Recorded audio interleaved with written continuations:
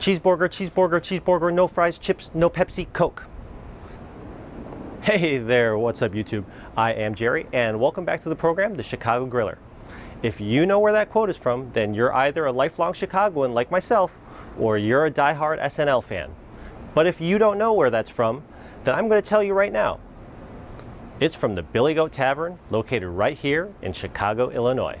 And today, I'm going to show you how to duplicate their signature dish, the Cheeseburger. Not cheeseburger, Cheeseburger.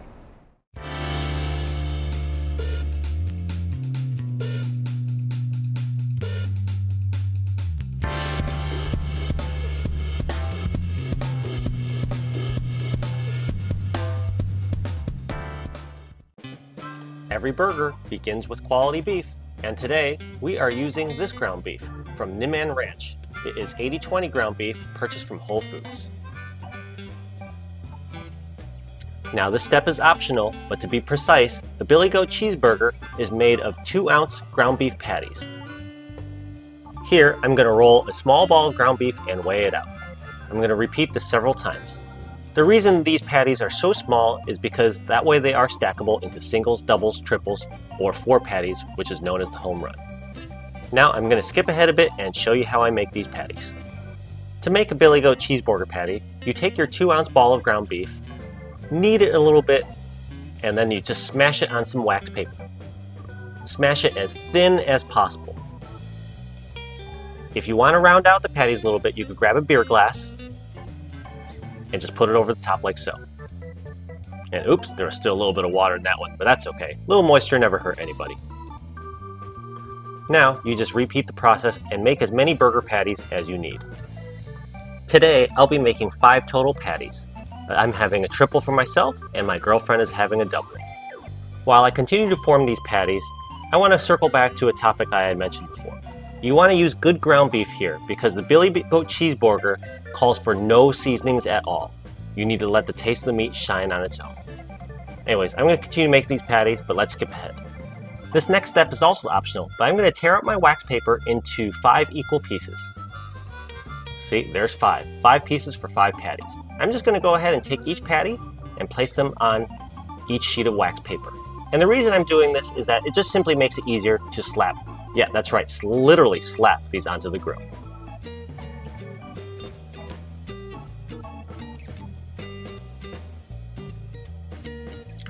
Patty number 4. And patty number 5 here. And now, let's get to the grill. The Billy Goat Tavern Cheeseburger is made on flat top grill, so we're going to swap out the grill grates and replace it with the griddle pan. Now remember, the recipe for cheeseburgers calls for no seasoning whatsoever, including olive oil, so you have to season the griddle pan so that it doesn't stick. We're going to be cooking at a pretty high temperature today, so today I'm using avocado oil, which has a high smoke point. And now I close the lid and get this to a medium-high heat. And now that the grill is up to medium-high, I'm going to lay out my Kaiser rolls and toast them first. The reason is those burgers cook so fast, so I'm going to go ahead and take care of the rolls first. Now I don't want these rolls too crispy, so just a minute later, I'm going to go grab them. Not really sure why I put some on the grates and some on the pan, doesn't really matter. It's toasted all the same.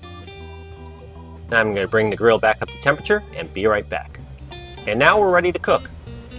The Weber Q2000 is now up to a medium-high heat, and we are going to start slapping these burger patties directly onto the griddle plate. My burger slapping spacing skills are suboptimal at best, but let's see if I can get all 5 on here. There's the 4th one, and let's see where I can stick the 5th one. There. Alright, let's see if I can space these out a little bit. Whatever, it doesn't matter. I'm going to shut the lid, and we're going to cook these for just 90 seconds. And we are back after just a quick 90 seconds. These patties cook really, really fast because of how thin they are. Anyways, I'm going to give all of these a flip. Oops, a little bit of grease fire there. Now, I'm also going to add some cheese. The traditional cheeseburger only calls for cheese between the patties. So, I'm only going to use 3 here because I'm making 2 burgers. And now I close the lid and cook for 90 more seconds. 90 seconds later, these guys are done, and I'm going to get these off of this hot griddle pan. Start with the cheese ones first. Oops, almost lost one.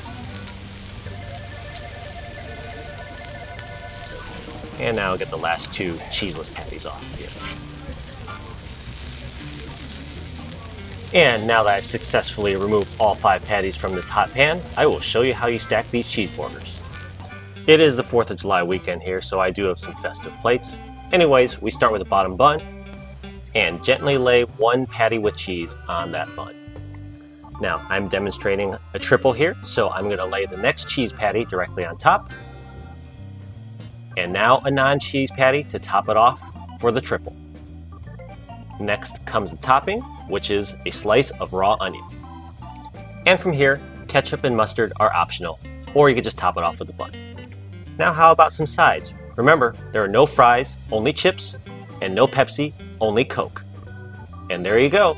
That is how you do a Billy Goat Tavern cheeseburger. And now we'll give you another look at this triple cheeseburger before we turn this over to the meat and cheese expert for his very professional review.